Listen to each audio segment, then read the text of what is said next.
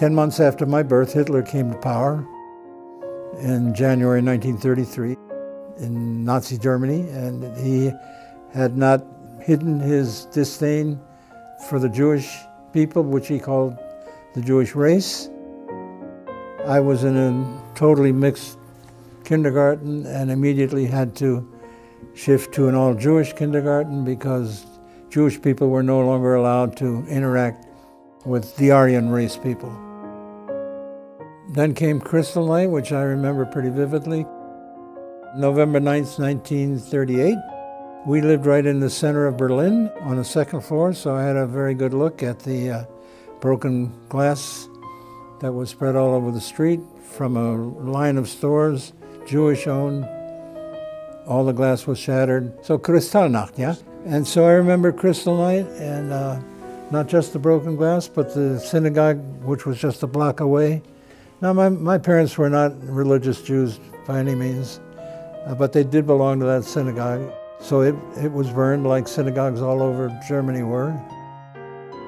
We almost didn't leave, my mother, father, and me, and we arrived in this country in February 1939.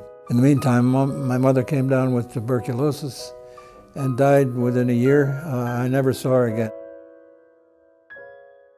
I was sent to live with the Piper family in Princeton.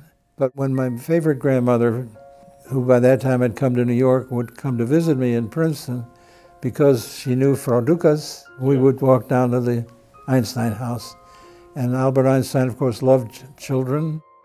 And he would take me by the hand and walk me through his garden, and then back to his study, and he had a violin up on the wall, and he would take the violin down and play it for me.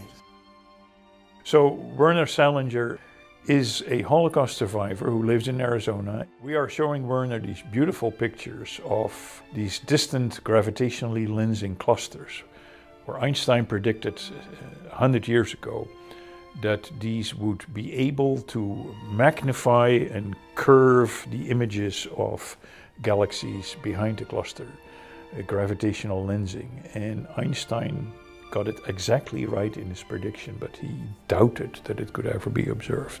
Who would have known 100 years later that we would observe it exactly as he predicted?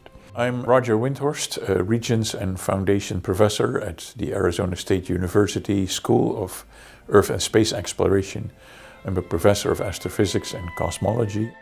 I think it's fair to say that we were showing Werner what was in Einstein's head when he met Einstein in the 1940s in Princeton. And Einstein never lived to see these images, but he knew his theory was right. He knew that. Werner was amazed to see these pictures, and I could see in his eyes, in his mind, that this was what Einstein was looking for. Einstein never got to see it, but Werner did.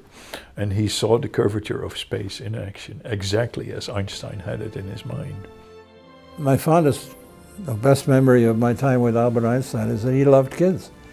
And I don't know that he loved me, but he certainly was very affectionate towards me and always spent time with me when we had the chance to do that, which was every time my grandmother came from New York. And we would walk down Mercer Street to the Einstein house. He just loved being with kids. I was just a kid to him, you know.